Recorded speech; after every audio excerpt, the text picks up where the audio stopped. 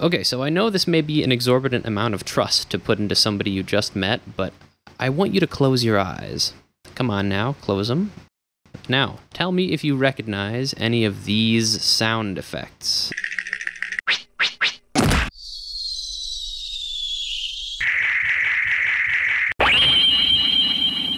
What you're hearing is effectively the sound of Cartoon Network. But do you ever wonder who was responsible for this sound? Do you ever sit chained up in your cave watching silhouettes of cartoon characters dance across the walls and hope against hope that someday an enlightened YouTube video essayist will come and sever the chains, at long last rescuing you from perpetual benightedness? Well, to say that you're in for a humdinger is putting it lightly, my friend. White guy making 6 to 27-minute videos about increasingly esoteric obsessions. What an original concept, no one's ever done it before. What an original concept, no one's ever done it before.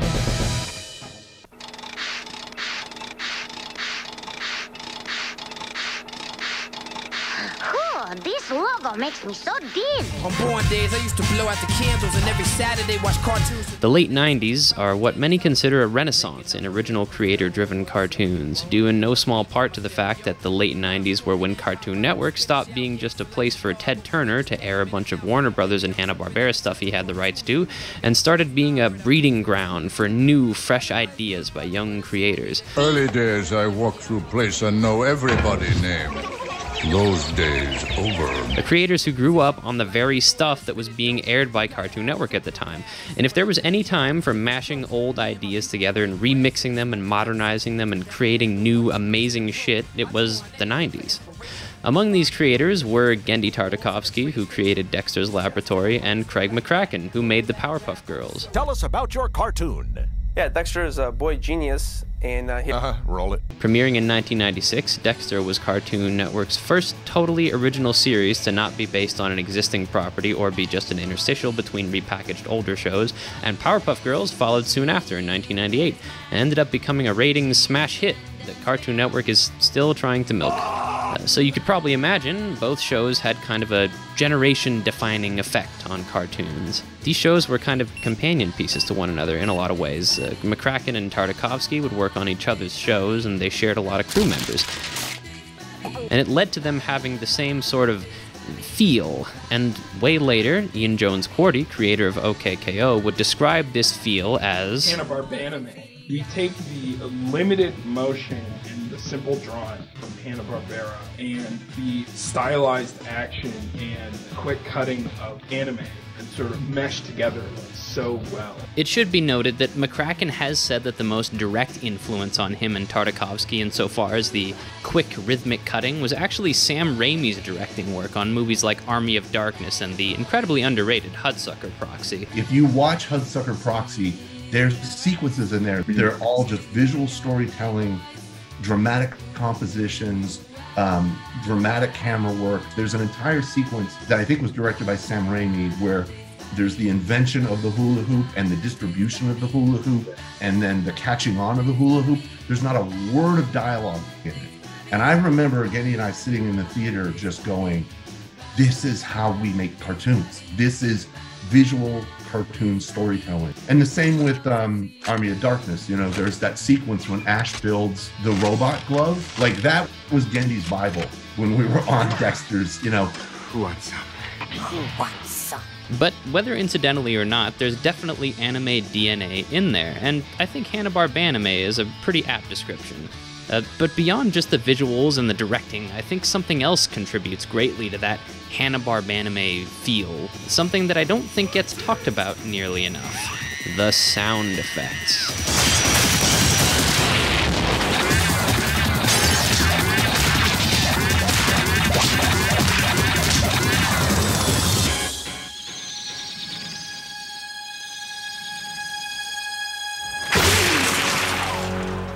Remember when I said that Dexter and Powerpuff Girls had a lot of the same crewmates? Well, one of those crewmates, and the guy that this video is about, is the sound effects guy, Joel Valentine.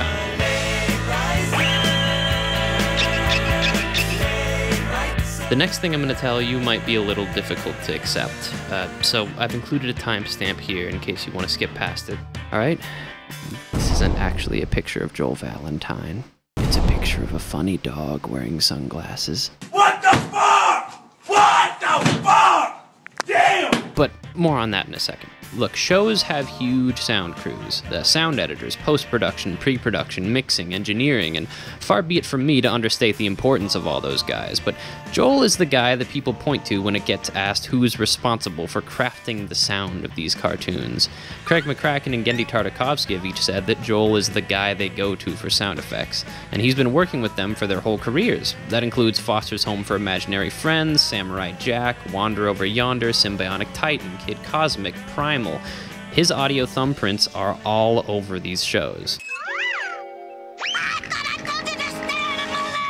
And Joel's amazing because he really understands when I make a sound effect, he understands what I mean. You know, so if I go or doink, he knows exactly what that is. I hope you'll forgive me for this video being super speculative. There actually isn't a whole lot I can say about Joel Valentine the guy, and that's because there really isn't anything on him anywhere. There's no interviews with him, images and video of him are sparse, and hell, his name isn't even in the credits of most of the stuff he's done. It kind of feels like that's on purpose, though. People who have worked with Joel, like Primal sound editor Grant Mewers, describe Joel as a humble guy who often likes to fly under the radar. Joel's name may not be in the credits of Powerpuff Girls, but Craig McCracken made it clear that 21st Century Entertainment, the name listed under sound editing, is Joel's company, and that he wanted to be credited that way. Which is kind of the main reason I just have him as the world's coolest dog in this video.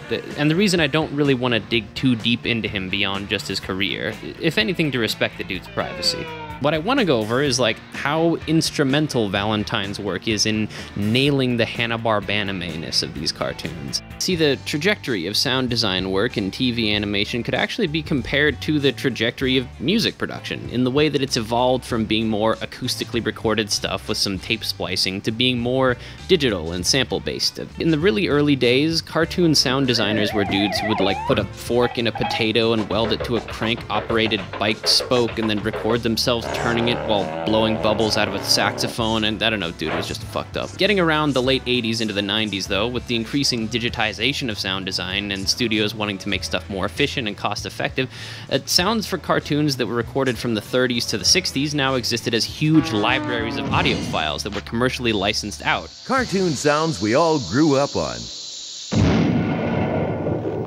Decades of animation experience. You remember them. Joel had a massive collection of sound effects stored on piles of floppy diskettes. Why don't you throw down a couple dozen of those hot diskettes? And he was actually editing and assembling sound effects tracks for shows using an early digital audio workstation called the ADAP Sound Rack, which was a piece of hardware that you'd hook up to an Atari ST computer that also came with software for editing the sounds. It's said to have been on the cheaper side compared to other DAWs at the time. Being a sound designer for TV gradually started to bear more and more resemblance to being a hip-hop producer.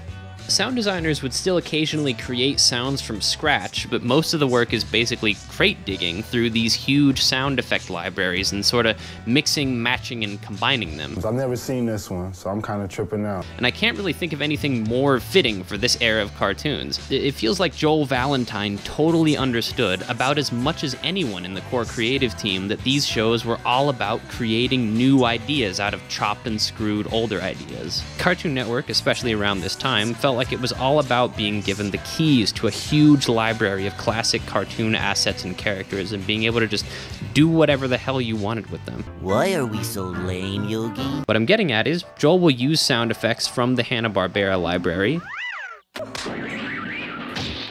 So long, little Hank. And he'll use stuff from the Warner Brothers library. But he'll also use stuff that was really clearly sampled from like 70s mecha animes.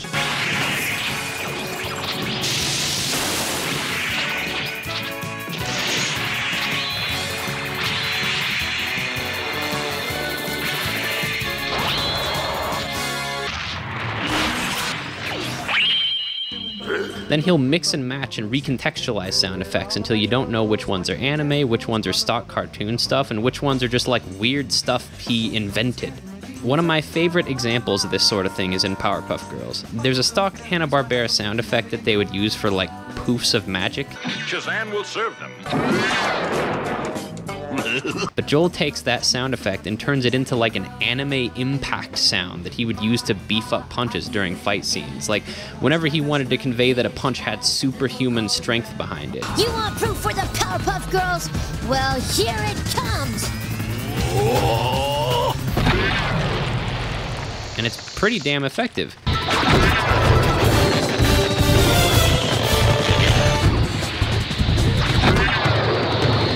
To the point that you wouldn't even realize this is a Hanna-Barbera sound effect. It just feels so at home with the other punchy anime sound effects. And that's what I love, his technique of finding the missing links between sound libraries from completely disparate time periods and cultural contexts. When you go through the publicly available CDs of these sound libraries yourself, it really makes you appreciate the process of being a sound designer and puts into perspective how inventive Joel gets when he assembles things. Like, I imagine Joel saying stuff like, this sound effect is labeled electronic magic, but I wonder how it would sound as like a superhero flying away sound effect. This is the sound of a school bell ringing. But hey, if I pitch it down a few steps, it kind of sounds like the sound a character would make when they lose their goddamn mind in a fit of panic. Certainly. Joel's role as a sound guy is incredibly important to the tone of what he's working on, and I feel like he's sort of a genius when it comes to knowing when to be silly and when to be serious. He can do the really cartoony style that's less diegetic and more like a megaphone held up to the character's deep and immediate wants in a scene, but he also knows we want the cool, punchy action sound effects for the fight scenes, and he knows when to downplay it and let the atmosphere take center stage. If you think about it, having a sound guy with that kind of range was incredibly important to shows like Samurai Jack and Primal that have lots of long stretches with barely any music or dialogue.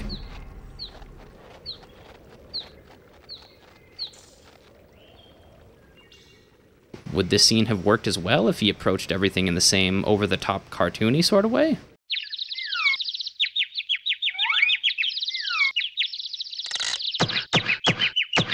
Probably not. This is a guy who has an acute awareness of when to be cartoony and when to be grounded.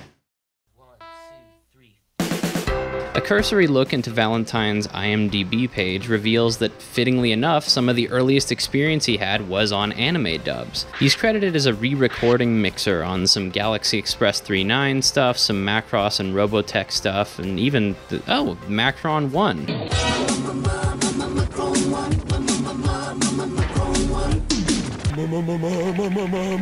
Sort of a Robotech-esque show in that it chops up two existing animes, Sengoku Majin Go Shogun and Mission Outer Space... and combines them into one show. By the way, kind of a tangent, but the Go Shogun movie, The Time Étranger, fucking rules, and you don't need to watch the show to understand it. Check it out if you can. Anyway, up until this point, Joel had only really been credited on the production end, basically mixing and editing already existing audio tracks, but interestingly enough, Macron is the first time he's credited for just sound effects. It wasn't all too uncommon in early anime localizations to completely redo all the music and sound effects, and comparing Macron 1 to Go Shogun, it seems that's what happened.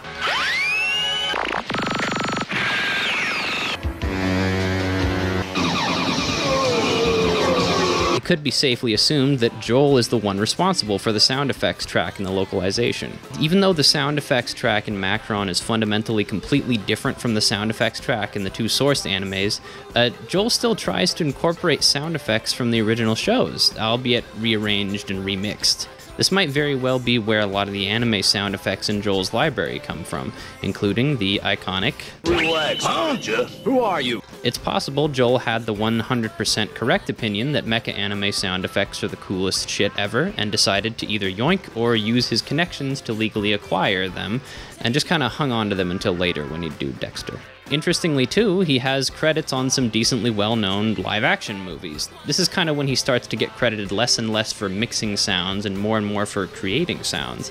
There's lots of random horror movie sequels, like Texas Chainsaw Massacre 3, Nightmare on Elm Street 4, Howling 6, House 2, The Second Story. Oh, I get it. The Second Story. Man, Kimiko Ikegami must be falling on hard times. He worked on RoboCop 2, Karate Kid Part 3, King Ralph, The Wizard, fucking North Shore, a surf movie my dad actually showed me when I was a kid. I try to tell you, man. Nobody listens to Turtle. And the Point Break. Huh. It's interesting seeing that he has experience on more grounded live-action stuff because it might explain that level of versatility he has. I'm not totally sure what happened between Point Break and Yo Yogi, but so far as I can tell, that's his first credit at Hanna-Barbera, where he'd end up working on Dexter's Lab. Yo Yogi's sound design mainly plays it pretty textbook Hanna-Barbera. I think it's on Dexter that he really gets to cut loose and go wild. Also, at some point in his career, Joel Valentine actually acted as a mentor to Jeff Hutchins, who's another sound designer with a metric fuck-ton of credits, and you may be familiar with his work on a little show called SpongeBob Goddamn Motherfucking Sons of Bitching SquarePants. That's right, this man is inadvertently who we have to thank for the boo womp sound effect. In all seriousness though, it makes way too much sense that the sound effects guy for SpongeBob was mentored by Valentine, because SpongeBob is another show that just has a really idiosyncratic and immediately recognizable sound design style. Even though Joel Valentine is a name that not a lot of people know, he does actually seem to have kind of a small but devoted fan base among sound design nerds. A lot of the stuff I've learned about Joel is from a place called the Sound Effects Wiki, which is sort of trying to be a database cataloging stock sound effects used in all forms of media. And sure, it's a little disorganized, but like, it's really neat to have kind of a resource on stuff that there just isn't much on anywhere. Also, do you remember that meme that was going around for a while where people were putting Ed, Edd and Eddy sound effects over things? There's actually a much less popular version of that meme where people put Joel Valentine sound effects over things, and it's actually kind of cool.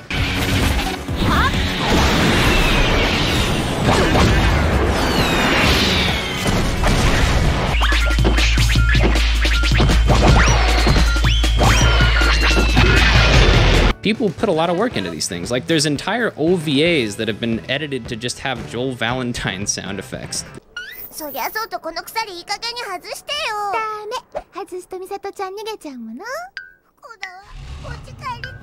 People putting Herculean amounts of effort and passion into extremely recondite things is something that never ceases to invigorate me creatively. Not only that, but if you check the credits for Primal, who's that? Hey, it's about damn time. So, I don't know, maybe things are looking up for the guy. Just as well, because I think he might be my favorite sound designer. And it was kind of neat looking into this stuff and learning a little more about him. But anyway, I don't really know how to end videos. So to close out, I guess I'll make my own Joel Valentine sound effects video.